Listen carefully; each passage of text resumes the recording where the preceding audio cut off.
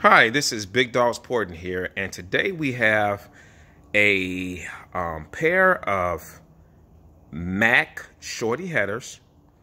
You guys are familiar with these headers. These headers were offered for the GT40P head. GT40P head and heads that are similar to the GT40Ps, they have a different spark plug arrangement on the cylinder head, and that spark plug arrangement it allows for a more efficient combustion process or combustion chamber. But what it also does, it creates a tight clearance between the spark plug and the header primary tubes.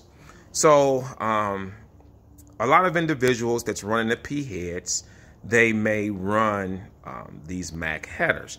Now, one of the things we want you guys to know also is the headers that we sell, they clearance the P head spark plug arrangement very well, and we offer some extra massaging on our headers, especially when you run the 90-degree angle boots for the spark plug wires, which we also offer as a set. But back to these headers.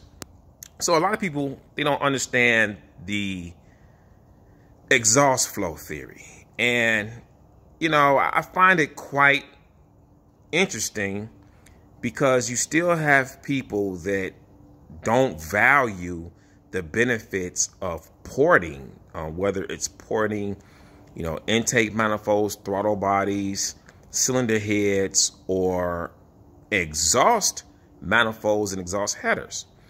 It's the same theory.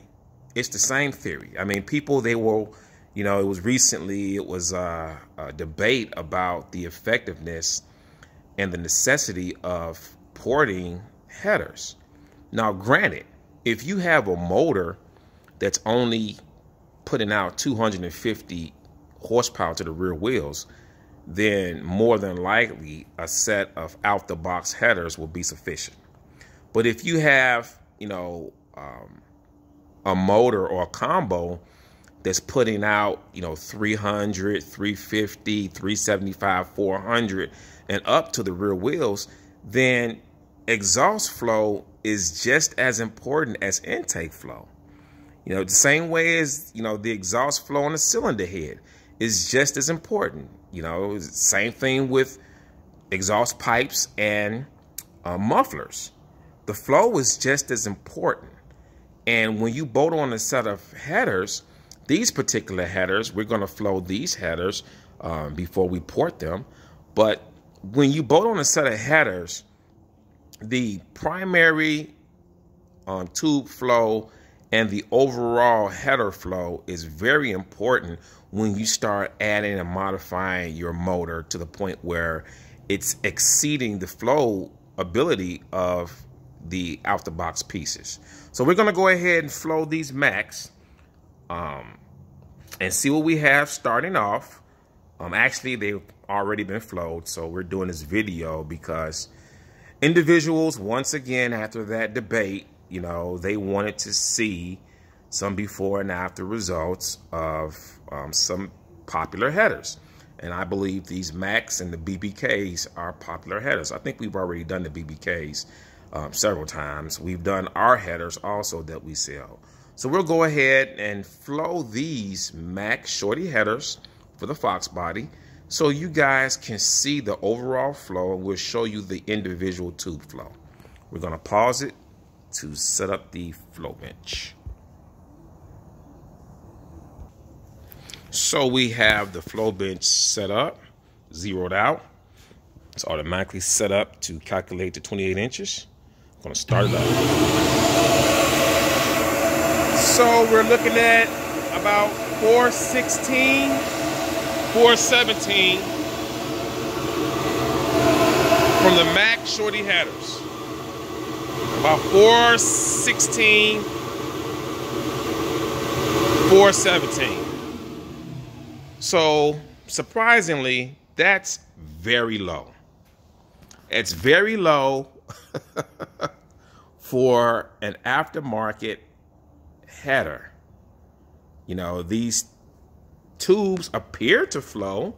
They look like they should flow, you know, with a lot of individuals that's misinformed. They may assume that they flow. Some people may say, oh, all you have to do is just work the collector. No.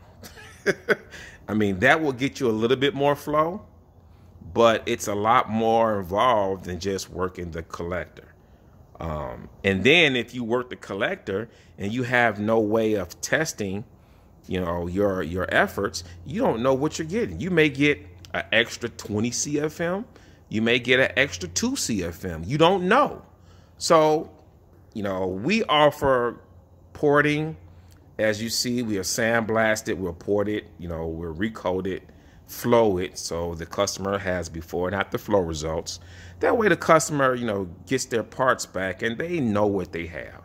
And in all actuality, once you guys message us on our Facebook business page to inquire about how much this costs, you'll be surprised at how little you have to, you know, that we charge to do this. You'll be shocked, actually. Most people are shocked on our prices. They say, oh, it's too good to be true. It sounds too good to be true. And then when, you know, they send their parts in and we work them and send them back, they believe, they understand why, you know, it's a big fuss about Big Dog's porting. So as you saw, the overall was $417. We'll go ahead and port these and then we'll come back and flow them again. See you guys at the track.